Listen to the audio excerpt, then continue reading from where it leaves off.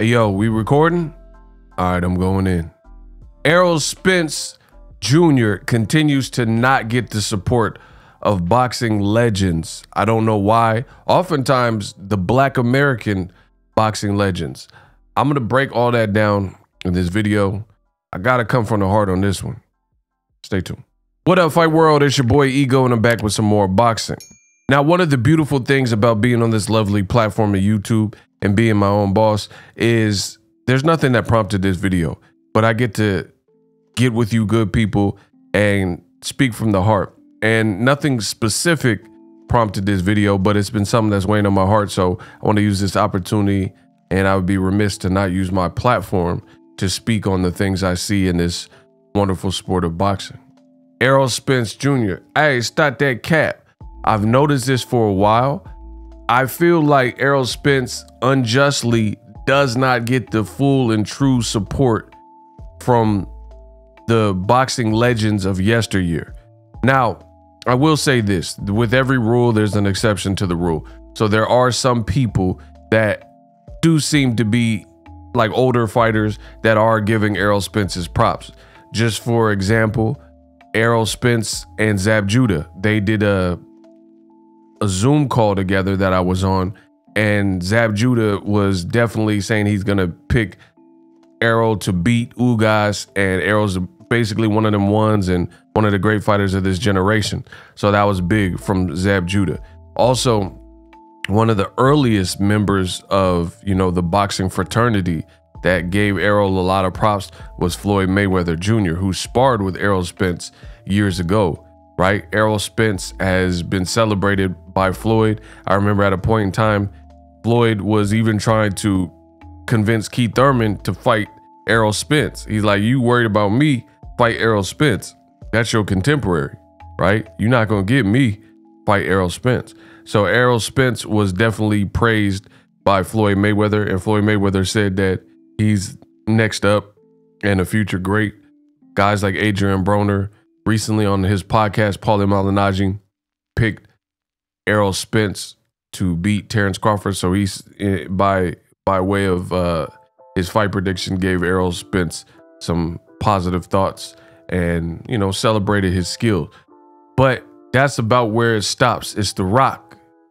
Errol Spence Jr., there's a lot of fighters, and I'm not gonna name drop a whole bunch of fighters in this particular video. It's just in general. You know, I might say a couple names, but in general, I just feel like the fighters of yesteryear don't give Errol Spence his props. And we've seen this also with another Black American fighter, Deontay the Bronze Bomber Wilder from Tuscaloosa, Alabama. But when it came to Deontay Wilder, also a PBC fighter like Errol Spence, an Al Heyman advised fighter, Deontay Wilder, he has immense power, and I do think he has his own style. But he's unorthodox, right? So he's not necessarily known for being a technical boxer, cerebral, break you down and, you know, take your soul. He just punch your lights out and you might be dead. You know what I'm saying? Like, you mess around with Wilder and let him touch you with that touch of death, it is going to be, you might just wake up and say what happened type of thing. So I'm not saying I condone it, because I think Wilder is a great ambassador to the sport. But even when it came to the Wilder, since he wasn't an orthodox boxing technique, you know, you give people the benefit of the doubt. Maybe their critiques for Wilder is because they feel he's relying on his power or he got outboxed by Luis Ortiz. But fast forward to the future, Errol Spence is getting that same type of hate, and he's getting that same type of chagrin from fighters of yesteryear, and he don't even fight like Wilder. They got their own style. And to me, Errol Spence is a fundamentally sound person. So it just goes to show you that a lot of the hate we see in boxing, and it's not just former fighters, I'm talking about media as well, right? A lot of the fight fans, like, how do you hate Wilder, then you hate Errol, then you hate Gervonta, and you hate Jermell Charlo? And they're all doing great things in their career, and they all have different styles. But I want to focus primarily on Errol Spence. Why do I say this? Because I've seen a lot of interviews from, you know, fighters I respect, fighters I grew up watching, and I feel like just what I'm seeing about Errol, it's usually in reference to the Terrence Crawford fight. I will say that. And Terrence Crawford is an amazing fighter. He's a brilliant fighter. So I'm not even mad if somebody's picking Terrence Crawford over Errol Spence, but it's usually the diatribe or dialogue that follows. Like, I just feel Terrence Crawford or Errol Spence is an amazing fight, and both guys need to be respected. Like, I think it's truly about as close to a 50-50 fight as you could get. Some people are going to shade Terrence Crawford for the victory. Some people are going to shade Errol Spence for the victory. But that's the type of fight that it is. I think no matter who you pick, it's like going to a car dealership and then they got a Corvette in black or a Corvette in red. You know, everything else under the hood is the same. It's just what you want, red or black. I feel like, you know, you really can't go wrong with either Corvette, you know, either sports car. So I think that's what it is. I think when it comes to, if, you know, Errol Spence and Terrence Crawford were cars, they're luxury cars, they're sports cars, they're muscle cars, whatever type of car you like. So they're Ken and Ryu. I've always said this on my channel. But I see fighters from yesteryear, and when they talk about Terrence Crawford, he definitely gets a lot of praise. But when it comes to Errol Spence, people are like, oh, Errol Spence, he getting stopped. Oh, Errol Spence, he can't do this. Oh, Errol Spence, he da-da-da-da-da. And I'm like, where's this coming from?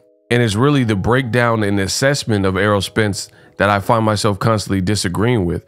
Like, I watched a podcast recently, and they said Ugas is like a come forward fighter. So, of course, like, basically, of course, Errol Spence beat him. And I'm like, that's not even how Ugas fights. They're like, Ugas don't have no defense. Either Ugas don't. And I'm like, what? So for whatever reason, I just feel like this has always been existing with Errol Spence. Now, he doesn't seem to be too much bothered. He's making money. You know, he's young. He's working on his legacy and stuff.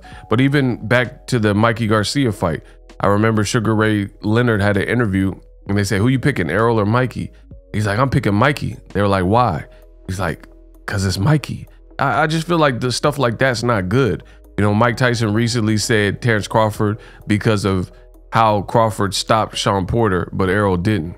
You know, triangle theories like that. And I'm just seeing it a lot more and more. And I don't know, and I want to know from you guys in the comment section, what is it about Errol that has, like, some of the past fighters not really seeing his true value in the sport? Because to me, I think he did the heavier lifting than Crawford, especially at welterweight and things like that. Drop your thoughts in the comment section. I'll probably continue to give you my thoughts on this. And I'm out. Introducing Super Thanks.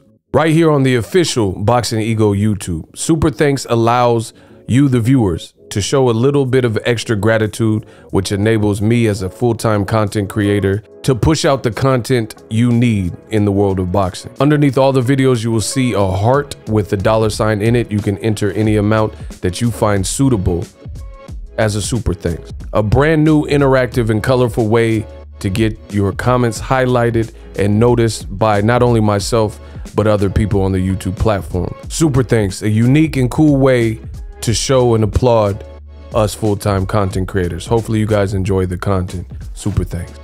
The future is now. The Hibernation 5s by Kenichi Bear. Hybrid gaming and lifestyle headphones. Out of the box, you can connect to any console or PC. Bluetooth ready, with a low latency USB adapter, color RGB, and extreme bass mode. The Hibernation 5s adjust to you. Whether you need a gaming, travel, gym, or lifestyle headphones, the Hibernations got you covered. The new Hibernation 5s, link in the description. Customize the way you hear the world. Welcome to the nation. Are you tired of your YouTube videos not getting any views? Well, consider TubeBuddy. I've used TubeBuddy for years to scale up my YouTube channel. Now we're sitting over 200,000 subscribers. TubeBuddy is a browser extension that offers a ton of built-in productivity and time-saving services to take your channel to the next level. Use my link in the description to get started with TubeBuddy and level up your channel faster. We working.